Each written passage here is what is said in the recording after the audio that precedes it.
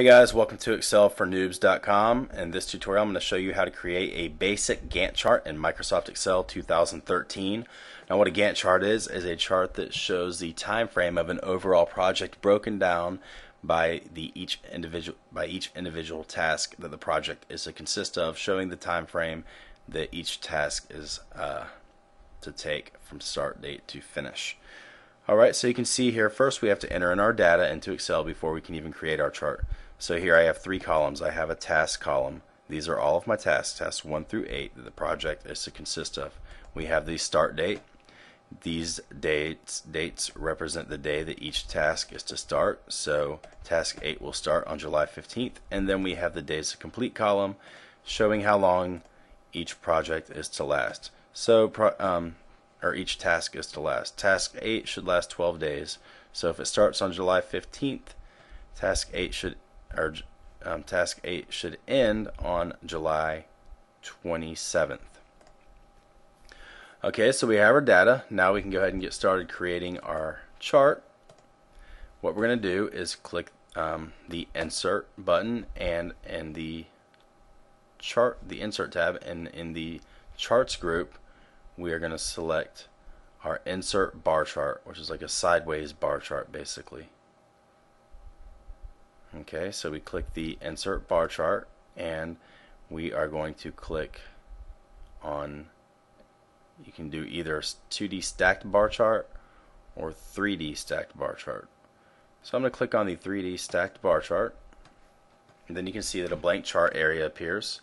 In the chart area, I will now right click, and in the shortcut menu I'm going to click on Select Data. Okay, so you can see the Select Data Source dialog box appears. You can also see that our chart area and Select Data Source dialog box is kind of blocking our data over here, so we're going to move that out of the way. But first, let's enter in our first series. Right here in Legend Entries, we're going to click the Add button, and the Edit Series dialog box will appear with a box for series name. And series name, we're going to select the Start Date column header, and then in series values we're going to remove the default data, and we're going to enter in we're going to select the range of cells that has our start dates, and then we'll click OK. Okay, now I'm going to click OK so I can move this out of the way, and so I can also get this chart out of the way. Okay, now in the blank area of the chart, somewhere up here, I'm going to right click again to get to the Select Data Source dialog box, and you can see I'm clicking on Select Data, and it appears. Just now I can access my data over here. Alright, now we need to add a new series. We're going to click the Add button, and in series name I will select Days to Complete.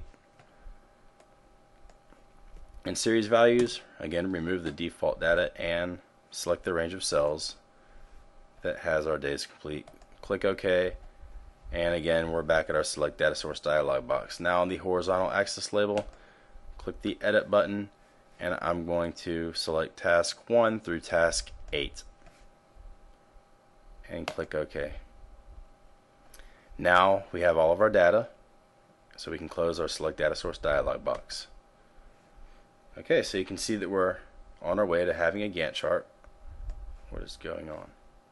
Okay, you can see we're on our way to having a Gantt chart. I'm just kind of resizing it.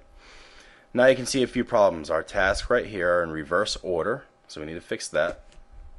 We have these blue bars here which represent the start date, and then we have our dates, which there's a large gap. See, our project's going to start on May 22nd.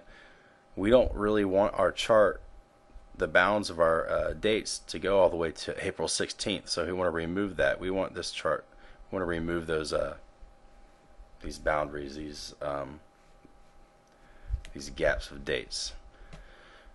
So the first thing we're going to do is just we want to get our task in the right order. So just click right here on the task, and then right click and click on Format Axis in the shortcut menu, and then the axis options will appear over here to the right, the Format Axis dialog box, and in axis position you're going to click Categories in Reverse Order.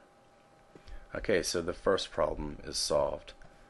Now let's get rid of these bars. There's nothing going on during this time for these projects, so we don't need any bars there to represent anything. All we want is to we want bars that represent the task when they're going to be the time frame of the task. So we click on the bars which represent the start date, and then we're going to right click and then click Format Data Series, and the Format Data Series dialog box appears. We will click on the Fill button, and then we'll select No Fill. Then we can close this. Alright, final problem, let's get rid of this gap in the dates. So we just let's get rid of this padding of the dates. I mean, you can see it's more than a month. The chart shows a date that's more than a month before our start date, so let's get rid of that.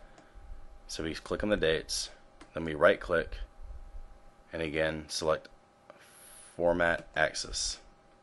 Okay, you can see over here our bounds. These are our dates. These numbers represent our dates. Actually, let me close this and kind of explain how dates work.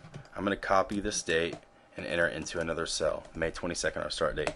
Now I'm going to convert this to a number format, and you can see that our dates are actually represented by a number. And that's how it works. Dates in Excel are represented by a serial number system. So the serial number for May 22nd, 2013 is 41,416, and that's where we want our chart to start.